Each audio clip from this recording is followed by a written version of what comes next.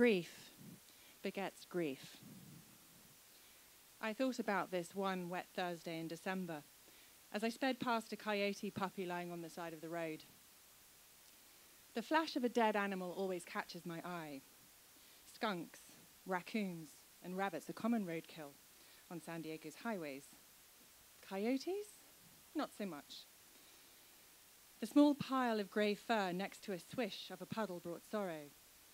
I kept my eyes fixed on the road. It was raining.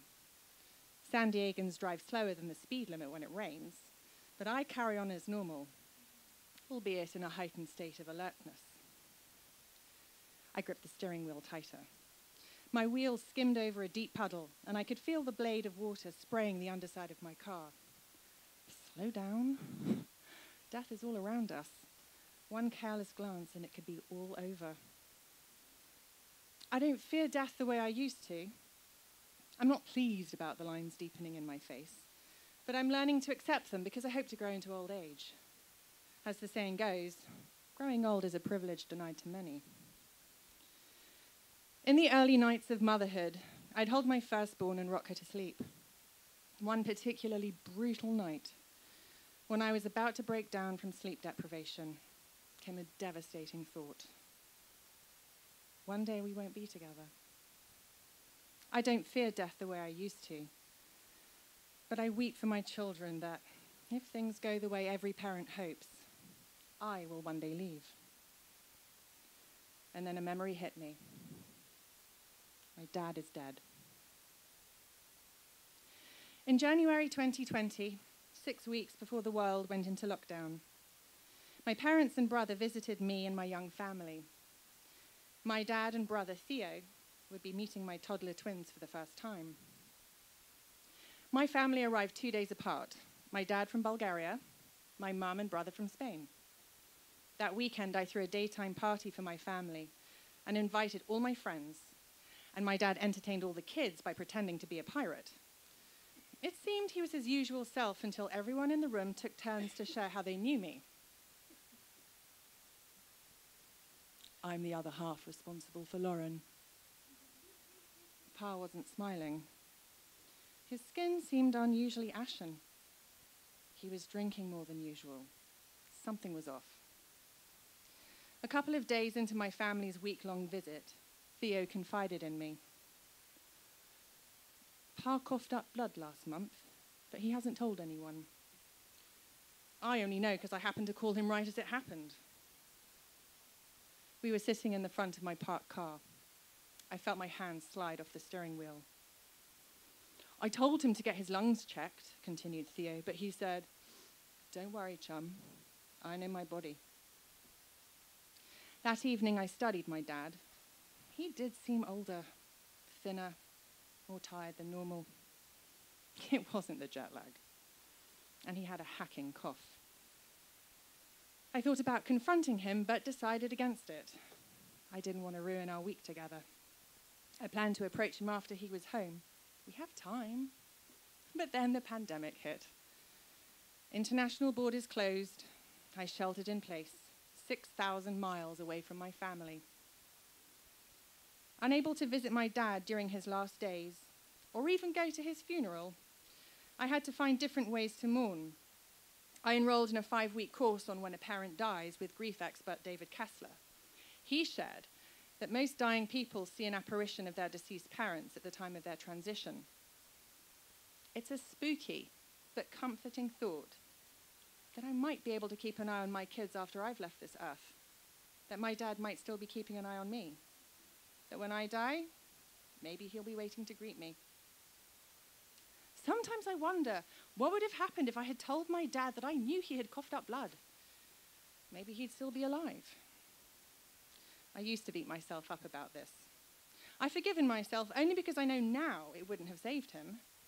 Like the mother in the King Solomon fable, I'd rather lose the relationship, not the person. Until the David Kessler course taught me how to navigate grief. With my dad, I thought I'd lost both. Now I know a person is only truly dead when people stop talking about them. Theo and I crisscrossed Europe many times as tweens and teenagers. After our parents split up, we were sent to boarding school in England. For the school holidays, we'd fly home to our mum in Spain, then meet our dad wherever in the world he was. In the 90s, he mostly lived in Vienna. Some of my most favourite Christmases were spent bundled up in a city that snows in December.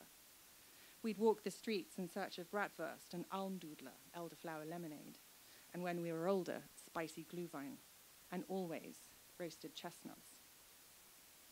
I loved strolling through the Christkindlmarkt, with its warm glow of red wooden toys and festive ornaments.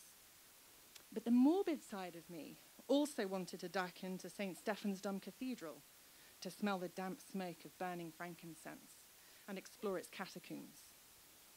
Scores of feet below ground level were walls of skulls and bones from people who had died in the bubonic plague. Once, to my actual horror, my dad reached through the railings to pluck a fallen skull and waggled it near my face with a ghoulish cackle. Now he's dead too. Like the anonymous skull, my dad also died in Vienna during a pandemic, but from a personal plague, cancer. It's been raining on and off since Coyote Thursday. Last night, I lay half asleep next to my 7-year-old, my mind wandering as it dipped in and out of consciousness. It kept returning to the last time I saw my dad. January 18th, 2020, I pulled out of my driveway to take him to Old Town Station to catch the train to Los Angeles. We were running late, and in the scramble I'd left behind my favorite sunglasses, vintage tortoiseshell Chanels. By the time I realized I would need to shield my eyes from the low rays of a January sun, there was no time to go back home and get them. So I'd pulled out my emergency pair from my car's center console, blue Ray-Ban knockoffs. A couple of Christmases earlier, on a freezing but sunny afternoon at my dad's home in Bulgaria, he had stared at my Chanel sunglasses and remarked, "Do you know, those look awfully like a pair of sunglasses I once gave your mother." "That's because they're the same pair," I winked. My dad looked stunned. I recognized my own intense gaze that I inherited from him. After a long pause of slowly shaking his head in disbelief and with a bemused smile, he deadpanned, "I hate you." I cackled. His glasses don't last 5 minutes, and I'd kept this luxury pair safe for 20 years. That is, until a couple of months ago. It was chilly outside. As I entered the house, stamping my boots to rid them of excess rain, the Chanel sunglasses slid off the top of my head. I thought I caught them between my breasts, but there was a crack. They'd neatly snapped in half over my heart. I howled. Somehow it was like losing my dad all over again. I lamented not having worn them on our drive to Old Town. Then a new grief hit me. Why could I remember which sunglasses I was wearing when I hugged my dad goodbye, but not our last conversation? This small detail bothered me, like a snag on a favorite sweater that needs to be pulled back into place. My memories had been eclipsed by the horror of the pandemic. Stuck on the other side of the world, I'd watched him wasting away over FaceTime, unaware of just how sick he was. He delayed seeing a doctor in person because he worried COVID would kill him. By the time he could see a doctor, it was too late. Cancer had crept in and deployed its tendrils. When I suspected he was dying, I still didn't speak up because what good would it have done? I wouldn't have been able to save him or spare anyone their grief. I still wouldn't have been able to say goodbye. Moving images of my last moments with my dad flickered behind my closed eyes, like an ethereal projector at a drive-in movie theater. Theo, Pa, and I were milling beside the train tracks. We walked down the platform and back up again. There was a rumble, and here arrived the enormity of the Amtrak train, a roar of pewter silver, the clang, clang, clang of the train bell, the shifting of our feet. This is it, isn't it? This is the last time I see my dad. It didn't feel like the time I knew I was seeing my great-grandmother for the last time, an invisible question that I kneaded anxiously between my fingertips. But there was a sense of unease that rippled through my body. The train doors opened. It was time to say goodbye. We hugged. My dad in his denim jacket and jeans, his hair combed in a way that made him look almost cadaverous. Me, also in jeans, my hair scraped into a messy bun that suggests primary caregiver to several young children, and the fake Ray-Bans that coloured my vision with a cold mauve light. As my dad and I wrapped our arms around each other for the last time, I heard the exaggerated sound of my brother's iPhone camera shutter and thought, Theo is taking a picture of our last goodbye, and I'm wearing the most awful sunglasses.